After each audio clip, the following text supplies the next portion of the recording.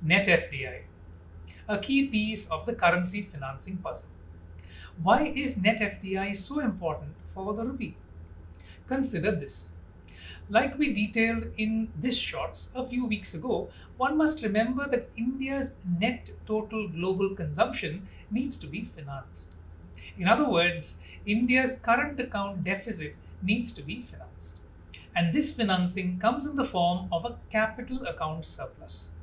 We did a quick shorts on this, likening the rupee to eating at a restaurant here. Now back to FDI.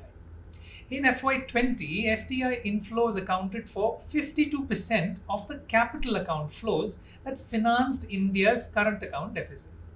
And in FY25, with a sharp fall in net inflows, FDI only accounted for 6% of the total capital account surplus. In short, increasing India's spends were met with much less support from FDI, leaving the heavy lifting to be done by volatile FII flows and other segments like NRI deposits, banking capital, etc. Why are the FDI numbers so low? Let's break this down now. Like you see in this chart, net FDI flows into India stood just under $1 billion in FY25, down from a peak of $44 billion in FY21. However, remember that gross FDI inflows stood at $81 billion in FY25, just 5% of its all-time high seen in FY22.